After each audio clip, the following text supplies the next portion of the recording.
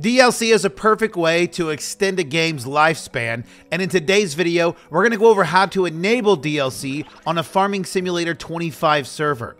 Before we get started, players must have DLC installed in order to join the server once you enable it on your server. First, we're going to log into our Bicyc Toasting Games panel and choose our Farming Simulator 25 server. Next, under the Join Your Server table, we're going to click the Open FS25 Web Panel button. Once in here, we're going to stop the server with the green Stop button.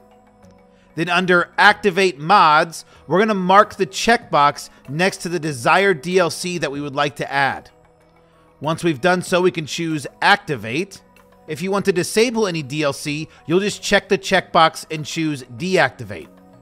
Once you've added all the DLC you'd like, hit the Start Server button, and you'll have enabled DLC on your Farming Simulator 25 server.